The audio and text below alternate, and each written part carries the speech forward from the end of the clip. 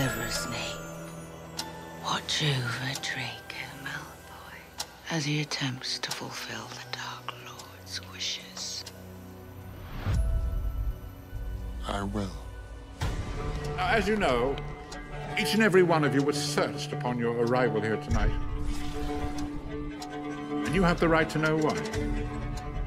Once there was a young man who, like you, sat in this very hall, walked up this castle's corridors, stepped under its roof, seemed to all the world a student like any other. His name? Tom Riddle.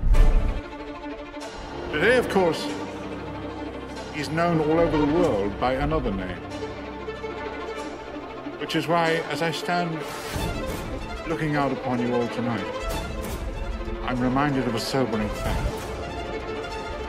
Every day, every hour, this very minute, dark forces attempt to penetrate this castle wall.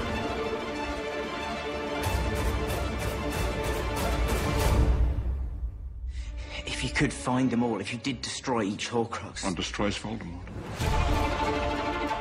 But in the end, their greatest weapon is you.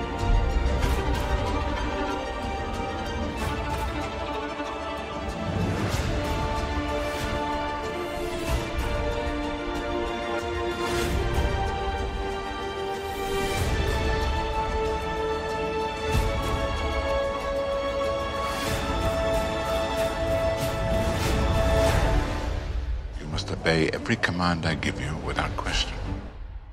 Yes, sir.